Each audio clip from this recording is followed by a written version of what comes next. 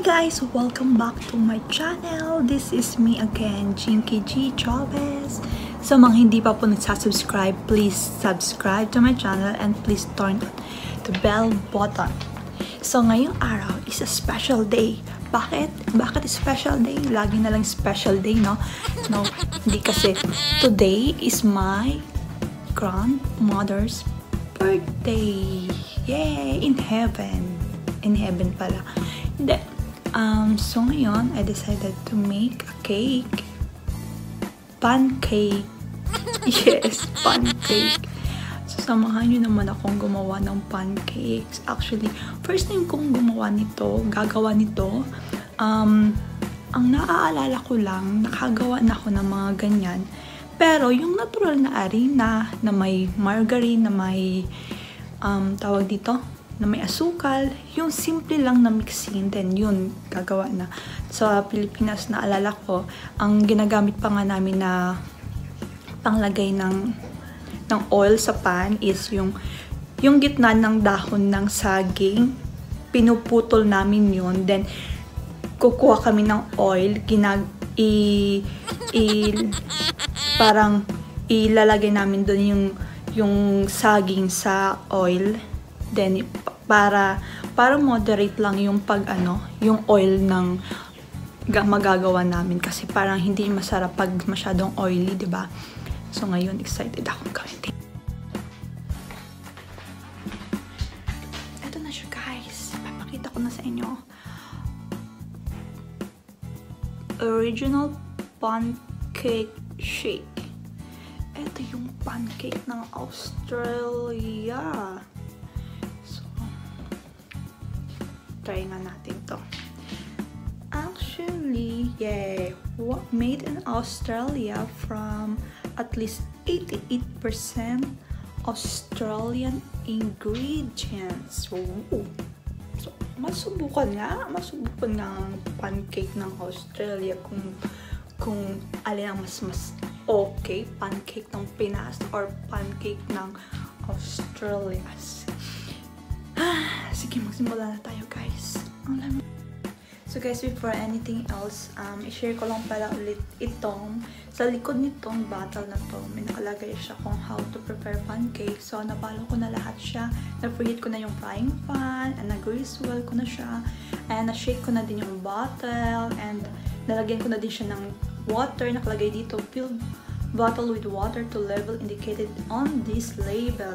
So, hanggang ano lang siya. Dito. Diyan. Yan. Saan ba yun? Yan. Yung itim na yan. Yan. Hanggang dyan lang siya. So, ayun na. Na-shake well ko na din siyang for 1 minute. So, ready to, ano na lang talaga siya. Ready to cook. So, ayan. Excited ako. And, try na natin.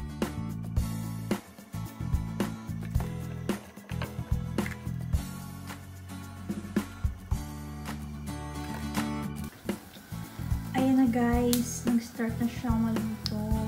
Wow, I'm so excited. Ang cute.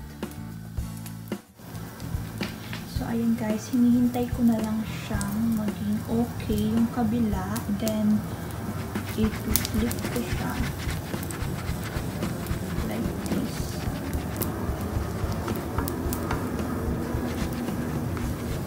Hirap, walang alalay. Okay. Wow! Ayan, guys. Oh my God. Ayan, ito na nga sa kabila.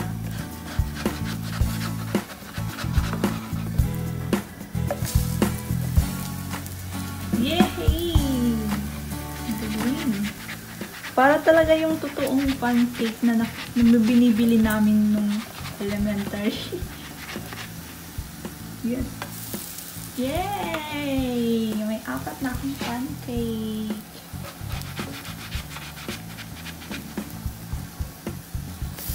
Yes! Oh my God, dumikit siya konti. Okay lang yan. So, parang kulang ng oil. Masyadong teka lang.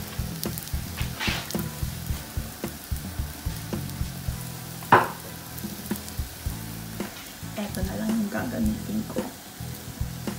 spray. Olive oil spray.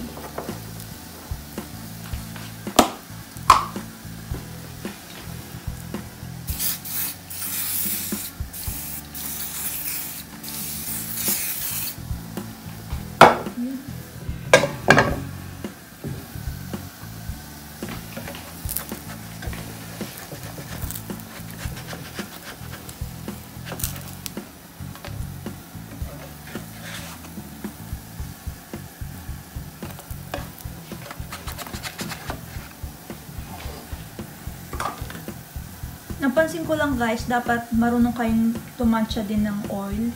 Parang katulad nito yung isa, parang napansin ko siya, parang dry naman siya masyado. Kaya dapat siguro, dagdagan ko ng oil.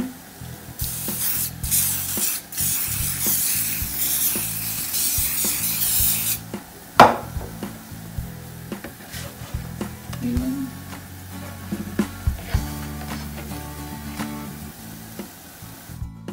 So, ito na po yung finished product. Medyo hindi lang maganda yung iba. Kasi medyo nasunog ko po siya. Ayan. Pero so far, so... So guys, ito na. Titikman ko na yung finished product ko. Excited ako. So, piliin natin to. Kamayin ko na.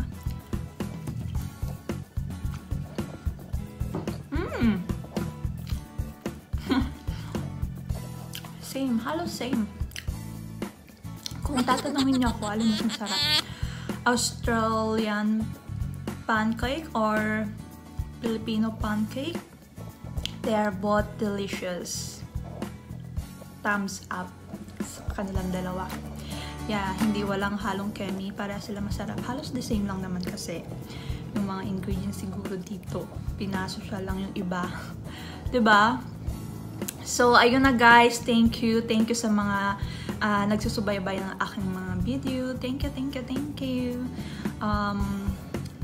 Marami pa akong i-upload na videos. Abangan nyo po. So, eto na yung pancake para sa aking Lola in Heaven. Happy birthday to my Lola in Heaven. My Lola Emmy. Yun. Thank you guys for watching. Thank you. Sana nag-enjoy kayo sa video ito. At kung nag-enjoy naman kayo, please don't forget to like and subscribe. Thank you. Bye!